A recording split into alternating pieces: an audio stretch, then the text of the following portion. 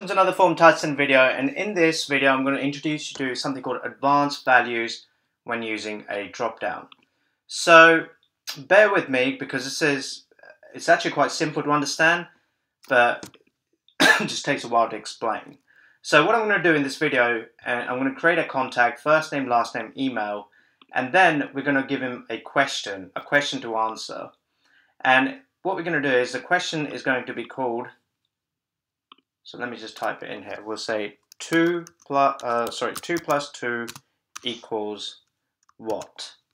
That's what we're going to say. And we're going to give him some choices. We're going to say, we'll say 1, we'll say 4, we'll say 5, and then we'll say 3. Now, these are the values that are mapped to this. But what I'm looking to do is, I'm only looking to get a score, the right score. I don't care what value he selected, I just want to know the final score. So what you do is you click it, and then you go into Advanced, and then you click Configure Values. Now, these are my labels, these are my values. So I can say, this is the wrong answer, so he'll get 0 marks. This is the right answer, so he'll get 10 marks. This is the wrong answer, 0, and 3, 0. Once you've done that, what we're going to do is I've created a, so let me go to a random contact. So what I've done is I've created a field called marks scored on question 1. And what this is going to do, it's going to insert the marks, not the value. So obviously the value for the right answer here is 4, but it's not going to insert 4, it's going to insert 10. Because that's the value I want, because that will tell me the marks he's gotten on that specific question. If he's gotten 0, it will tell me that he's got a 0. So that's the power of advanced values.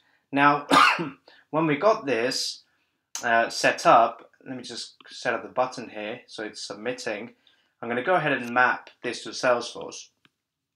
And this is where things get interesting. I'm going to say, create me a contact, and we'll go ahead and map our fields. We'll say first name equals first name, last name equals last name, we don't need to do email. And then we've got a couple of things here. We can either insert a value, or we can specify what we want to insert. So here we can say it's either going to be whatever the user has selected, or it's going to be the value.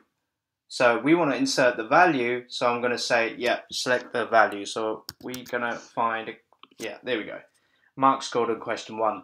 This will push whatever they select from the drop down, but this is what they'll push through on the value. So if we apply and finish, and then we'll go ahead and create something for us. We'll say Joe blogs, joe@ft.com, and I'm going to say 2 plus 2 is 4. Once I've done that, I'll click submit. Let's check in our integration logs. The contact's created, and as you can see, it's pushed 10. Not the right answer, which was 4, instead 10. And that's the power of advanced values. You could have questions set up that people might fill in, and you want to know how many marks they've gotten. And you can really use advanced values. You can just simply click on the drop down, go into advanced, configure advanced values, and set a value for each different label. If you have a Salesforce integration into external system, you can again set the value here. At the end of the day, the users will see this, but you will see what you've set per that label.